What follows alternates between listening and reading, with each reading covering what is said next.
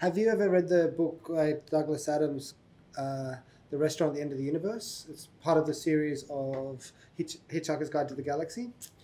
And this restaurant sitting at the end of the universe, and it literally watches the universe implode, or Earth explode, or whatever.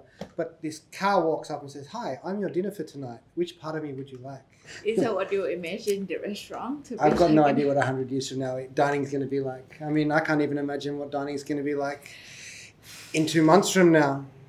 You go first. Is it about the time that chefs should come out and also like be a role models and influence others people as well, because they have been doing things behind the scene, connect a lot of things together. There's a certain voice that we've been given now, and I think if we use that voice correctly for the right things, then it's going to be beneficial for society. But chefs as celebrities, I think, is a bit of a load of shit. I don't think it's necessary to make us or turn us into a celebrity in order for us to get our message out there. We're part of a group of people that have similar, let's say, passions and ideas, and I think that's important to share in order to progress. I think the industrialization of our food systems is what really grinds me. And I think that encompasses all the things that we stand for anyway, in terms of our environmental stance, our zero waste, our packaging policies. Everything stems from that industrialization of the food industry. I think initially it was more about the produce, like we want to get organic produce. And from there, our sort of view of sustainability just kept getting broader and broader. And today, I think it's still broadening. I feel like to this day, it's easier to do it in the commercial kitchen, like in the restaurant, rather than in home kitchens. Restaurants, by their very nature, have to control their food waste because that's profit you're throwing in a bin. When you go through your career, you get yelled at and screamed at and taunted for wasting food. Well, I think with all the tele shows, all the Netflix shows, I think chefs have enough influence to make people want to cook at home, choose better choice for their kids, and like the school have a better choice for their students as well.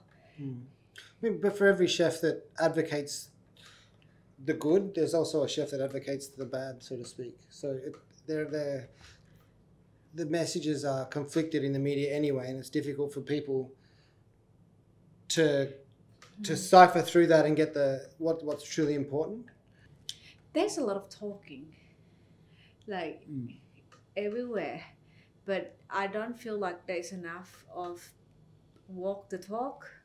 Like people doesn't practice it in everyday life, like chef or not chef, and like a lot of, I think they talk too much these days. There's a lot of greenwashing going on, I think. Yeah.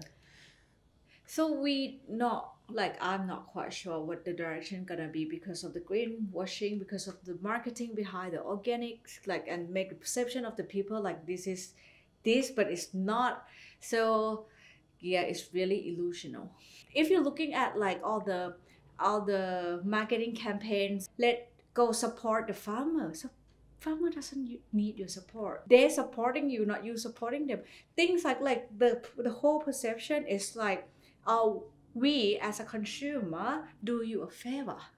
No, like the producer do us a favor, and I think that is the big thing, the misperception of consumer in Thailand. Bangkok restaurant scene is super supportive of each other, which is great. Not everyone has the same level of commitment to all the issues that get brought up all the time, but when you go and ask people for help or assistance in joining to push the message out there or something, then people get behind it and will help you. So I think it's great like that, yeah. But I think it is sort of really important if you have the government that have their mind open and listen to like people from different perspective or different background.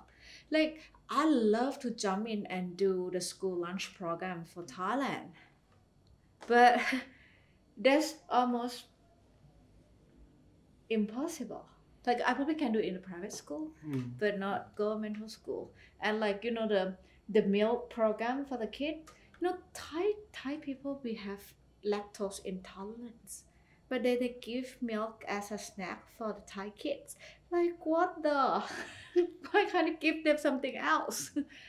Things like a lot of things like this happen in Thailand that I like to have my hand into it, or like the chef around the world should take care of your school lunch program back home or whatever. But yeah, me personally, Thailand, I can't. Well, I think if there's anything we've learned in the immediate situation, what's happening in the world right now, is that chefs are not necessary. Restaurants are not necessary for society to function. And in the future, if a restaurant's going to be a valid part of society, then it needs to be a part of society. It needs to actually benefit society in order for that restaurant to be valid and for that restaurant to warrant people wanting to go there. Because people in the future, I believe, are going to be a little bit more choosy about where they spend their money and what they choose to eat when they're outside. I don't think it's going to be as flippant as it was in the last sort of 5 years of restaurant culture. That role of the chef into putting good food into more people's homes, I think, is definitely a valid and useful thing for chefs to be doing. Yeah. I think if you trust the chef, the impact that we can do is like we can lead you to like a choice of food, understand the seasons, the sorts of produces available via us as well. No, chefs cannot save the world. Chefs can definitely add some weight behind a movement to help people in the right direction towards saving the world, but chefs by themselves cannot save the world. So together we can. Well, obviously everyone combined can. Lots of chefs together might help a bit more. But you need other professions. Yeah. You look at our food system, it relies on the transport system, it relies on like so many aspects, everything's interlinked. So until we really fix those links to make it more sustainable, then the world's fucked. Okay. Can chefs save the world? Oh, I totally agree with you. First time ever.